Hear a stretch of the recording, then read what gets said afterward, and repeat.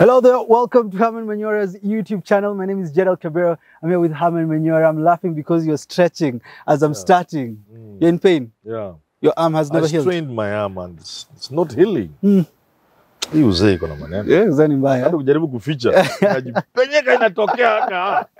I want us to talk about the current government. We start with Moses Kuria. Of course, you have so many friends in government, but he's come out saying he'll ban Mutumba once they get things in order. And there's this conversation happening. These were the guys who were saying they even went to Gikomba, bought some boxers in Gikomba. Populism. What we are saying with Okinya. Populism. You want votes at all costs. And it's always very bad. Now they're going to ban Mutumba. We had a now they are showing that. Kenyans they shouldn't have been trusted with the government. That's what Kenyans are concluding. How so? But everything you said, you are going around and you said Mitumba, wonderful things. We can't ban them. Raila na Raila kusema anaban Mitumba. Yeah. Poor old man. Raila simply said, we want to revive our cotton growing, revive cotton industries, modernize them, and certainly those selling Mitumba will happily sell the new cloth at better profits, better margins, better business. Wakaruka Raila anataka wakaenda wakanunua socks, underwear. I even have some tweets here. Duale said the trade minister, he hates Mitumba, he hates its traders. I have here Johnson Mudhama said almost 4 million are in Mitumba. Truly, Raila Odinga has no idea of the struggles of Kenyans. Didmas Baraza said almost the same things, threats by one Raila. And now they're in government. You can see what I was saying. Raila had a program for the country, a vision for the country. The other side wanted power, which they got, and we must congratulate them. But you can see they were not ready to govern. But at least now they are heading towards the right... Raila had a clear program for the country. Would you agree they are heading towards the right direction? Because politics has ended, the election has gone, populism gone. Now they are putting their house in order. But sometimes, you see, in public affairs, especially in political issues, governance and running a country, legitimacy is a very important thing. People must feel you are rightfully in power. And they must feel they support you, which is compromised if they feel you conned them. Okay. If people feel you conned them to get power, then issues of legitimacy will be hovering over you. Yeah, and it's not, no government wants that. No presidents want to govern a country with issues of legitimacy. And that's why Uhuru was able to speak to Raila and come up with a handshake. Because issues of legitimacy are always very, very serious. You may do your best, you may work very well, but if the people you govern feel you ought not to be governing them, for one reason or the other, in this instance, if many Kenyans believe, most Kenyans believe you conned your way into power, you will have a problem with issues of legitimacy. Whatever good thing you do, people will not trust. Through that, just this statement from Moses Kuria, you conclude it's not a small matter. It's a con. In other countries, something like this can send you home. Simple like that. You're exaggerating on that one. But I want us to go to another. But you're exaggerating on that one. Send Moses Kuria home. For real. But talk to me about NSSF. Some say your other friend, Francis Atwoli, is now other friend. I have many friends. You have so many friends. Is now in Ruto's bag. He has agreed with Ruto's plan to move NSSF payment 200 shillings to 6%. If Francis Atwoli is to agree or was to agree with what Ruto is proposing, would that mean, if he has agreed with the idea of increased payment for NSSF, would that mean he's in Ruto's pocket? Well, he was the one they went to court in 2014, I guess. Yes. Because the act was passed in 2013. Okay, and they were there to stop it. Now you have made your point. Yes. So if he didn't want it and now he wants. Yes. Must we conclude now he's doing so because Ruto is president and therefore is in Ruto's pocket? Is it bad for... Can it also mean that emerging information has made Atwoli change his mind? It's possible also. It's also possible. But you are free to think he now wants to please Ruto. Well, before your tea was brought, People say you go to Citizen to have tea. And Now I have my own tea. yeah? Tumekata show kidogo upe chai. Tell them, see, tuko na chai. I want you to talk to me about NSSF now. Yes. This move from 200 shillings to 6%, people contributing equally per payment. Is this a good move? Because some would say those who are earning less than 25,000 shillings, they're going to be hard compared to those earning in their millions. This, on the face of it, 200 is a joke. Even for the lowest earner, how much will you save? By the time you retire, surely, if you are paying 200, you'll go home with nothing. So it should be more. But this must be balanced against certain facts. What are our average salaries in this country? Because contribution is a saving. And savings must come from an income that gives you some surplus. Oh yeah, true. You can't earn 10,000.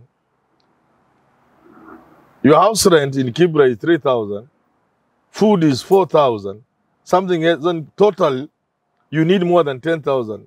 And someone says you to save even 5 shillings. Because saving is a surplus. Yeah. So we must create living wages in this country. After we have created living wages, we give people reasonable salaries. Then we should naturally encourage Kenyans to save in various forms. Not even mandatory, not even this lazima way. No. Even voluntary saving. That must be encouraged. Do you think this... And at that time, it will make a lot of sense for NSSF contributions to be increased. Okay. For now, we need to do it with a little more caution. Why? Employers in this country, anytime you involve them in some payment, they always feel you're antagonizing them. A country that needs investment cannot afford to antagonize investors. And that's what many of the employers are. So as you ask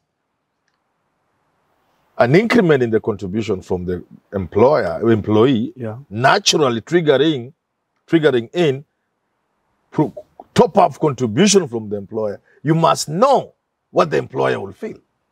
Yes. And the question of cheap, affordable, and expensive labor is at the core of investments. And that's why you see made in China, made in India, these American products. Yes.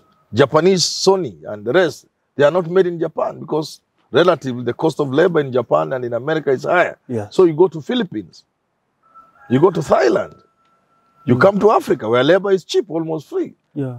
And business people, global business people, the big corporations, always look at the bottom line. Anything that interferes with the profit, which is normally taxation and things, unionizable members, union demands for better salaries, and this kind of levies. So you must weigh against it very, very carefully. But if you ask me, 200 is a joke. Why do you think Ruto has come up with this plan now? It's just a good thing. Today is the 50th day in government. It is just a good thing. And some would think of, is it because he needs more money to implement other things in government, not really about savings? Oh, Ruto has lost for money and a time pressure, NSSF. But I think it doesn't have to be so. It's what the president is saying is right. 200 shillings for savings, really, in the 21st century. It's not right. When you say we need to think about the cost of labor in the country, what would have been your recommendation? You say 200 is not good. 6% doesn't look good for our average salary. It's not. So what is your recommendation when you look at people's savings plan with this NSSF? I believe something has to be worked out. Balance between the need to increase and the reality that the salaries are too low. Okay. This is why you say the reality that you'll antagonize employers. Okay. They will not be happy. You can talk to, I don't know whether she's still there, Jacqueline Mugo. Yeah. Federation of Kenya Employers. She will already be in the skies, jumping up and saying, no, we can't. Because the bottom line. So you have to balance. What do people earn in this country? Are they living wages? The answer is no. What do people pay 200? Is it something to talk about, that's a joke. Yes. So you need to increase. Then again, the employers are there because there is their share. You do 6%, your employer does something. What will the employer? So they need to balance. And I always argue, times like this, we need to sit down and figure out. Because the truth is, 200 is not something we can talk about. We can't even talk about it. It's been there since 2001. Yeah. But I want you to talk to me about, let's get back to Francis Atwoli. He's the one who's supposed to be coming out together with the Federation of Workers. He's the one who had made this plan not go through after the 2013 Act. They talked with the team from the president, and they reached to this, that this is okay to sail through. What do you think? Why do you think he decided that they should go the government's way? I have told you, one is that 200 is a joke. Yeah. We all agree. It's been there forever. It's a joke. Two, Atwoli is a politician. He's a trade unionist. There's also aspects of survival. I mean, I wouldn't be surprised if he has to work with the government of the day. And in fact, you achieve more as a trade unionist if you work with the government than if you think you can go into conflict with the government. And Atwoli, being an experienced trade unionist, knows that. So it's not just he's looking at his skin and minding his back by wanting to please Ruto. The reality is also that if the mainstream trade union movement like KOTU goes in the opposite direction with the government, coalition course, they will achieve very little. And that's just pouncing on labor movement in the UK is a case to study. But what was the case? Because I don't know. She put down her foot. I said, you can go to hell. And the trade unions lost. And the Labour Party has never recovered even now. Because it based its struggles on bettering the lives of workers. It gave prominence to trade unionism. And Thatcher first head on and said no. Almost similar to what happened to Sossion and Nat. Yeah. Where Uhuru said you can go to hell. So a trade union shouldn't push the government at the risk of the government saying go to hell. Okay. So people like Atwoli know that. So I wouldn't be surprised if this change of tune is to navigate around the idea of what Ruto wants vis-a-vis what is correct or what the trade unions want and striking a balance there. Could it be that Ruto... You could give in, Atwoli could calculate, you give in to the 6%, but negotiate for higher salaries for workers. It's a win-win situation. It's possible. I want to know, could it be that Ruto is now in charge of the whole government, including the trade unions, and he's in a place where nobody can oppose him? No, he can be opposed. Could that be the situation we have in the country? He can be opposed. He can be opposed. Do you think there is a possibility of opposing Ruto? Why not? Ruto now? People opposed Moi, and why not Ruto? Who is Ruto compared to Moi? Moi was tougher. The times allowed Moi to be tougher. And people opposed him. Teachers went on strike. So what are you talking about? Anybody can be opposed. So this move from Atwoli shouldn't be an alarm to people. It is a balance. But also, as you strike the balance, you have also to know, am I dealing with Uhuru Kenyatta? Am I dealing with Margaret Thatcher, the own lady? Am I dealing with Ruto? So the person at the top can also inform the decision you make. Because Ruto is a person, once he's put his mind on something, he will have it. Now, another pita na wewe. So badala pita na wewe, you make some concessions kidogo pale. Alafu baadaye asubuhi unaenda mwambia mzee ile imepita. Watu wako sawa sasa, lakini tuinue kamshara kidogo. So that could be Atwoli's game plan. Yeah, it could be. I'm not talking to him about it.